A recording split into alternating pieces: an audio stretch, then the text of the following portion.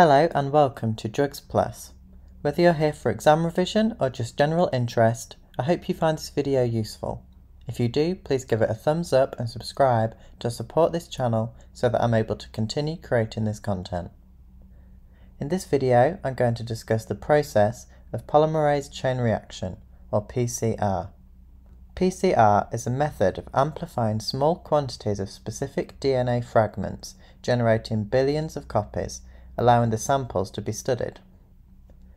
The first step in PCR is known as denaturation.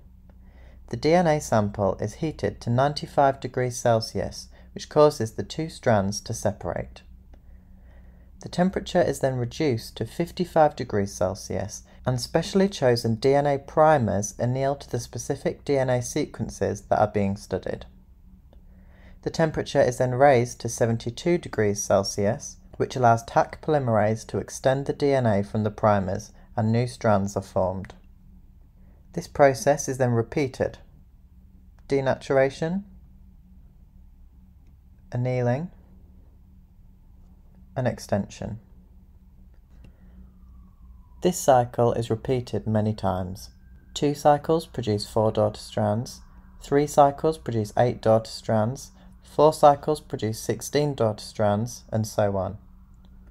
In order to calculate the number of strands hypothetically produced, use the equation 2 to the power of the number of cycles.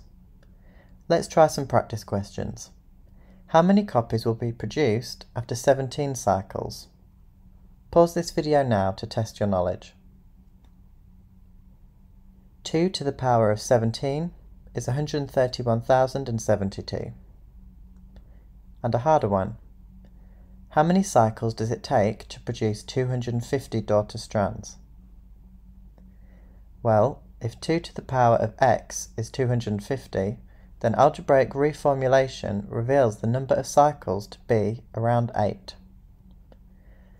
Thank you for watching this video. If you found it useful, please give it a thumbs up and subscribe to support this channel so I'm able to continue creating this content.